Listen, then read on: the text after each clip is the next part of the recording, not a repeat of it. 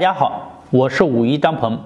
一般来说，我们人体脂肪集中在肚子和大腿上、屁股上，但是有些人的脂肪却集中堆积在胸前、后背和上臂上、上肢上。首先，整体上身包括躯干、双臂等部位的脂肪大量堆积，是因为这些部位很难运动到，运动不足所造成的。其次呢，我们摄入多余的米饭、面包、面食、高糖或高脂食物，以脂肪的形式依附于内脏表面或里部，形成了内脏脂肪。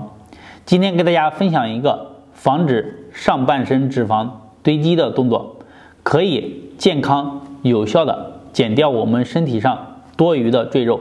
接下来我给大家做个示范。下面呢，给大家分享这个动作可以有效的帮助我们减少上半身的脂肪的堆积。好，首先呢，跟我一起来练习，两脚分开与肩同宽，先把右脚慢慢的抬起来，好，放在我们的内侧，左腿的内侧这个位置。好，膝盖打开，保持这个姿势，手呢自然的放在身体两侧就可以。好，当你感觉到站得稳了以后呢，把手搓热，如果你的手是热的，就直接的放在我们的腰后面。好，这样的话就保持这个姿势自然站立，看看你能站多久。如果说你不能练习这个动作，腿支撑不了，建议大家不要练习，可以看看前面的减肥的呼吸的方法也很好。好，做完了以后呢，慢慢的脚放下来，手呢可以继续扶着我们的腰。好，放松。这一侧做完，要做另外一侧，把左脚呢也慢慢的抬起来，放在我们右边膝盖内侧。好，腿呢向外打开。好，手呢还是放在两边。等你站稳了以后呢，手搓热，手是热的，直接放在腰后面。像我的手是热的，不热的把手搓热啊。好，站在这里，坚持。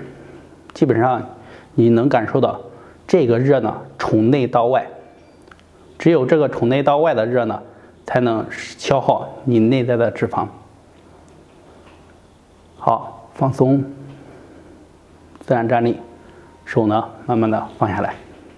好，这个两个动作呢，看着非常简单，但是你练起来呢不容易，而且有些人呢腿是支撑不了的，不建议练习这个动作，安全放在第一位。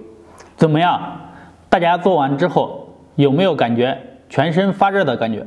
尤其是手臂会觉得拉伸后有点酸痛，上半身是不是感觉呼吸顺畅了很多？因为通常我们的上肢和上半身是很难被锻炼到的。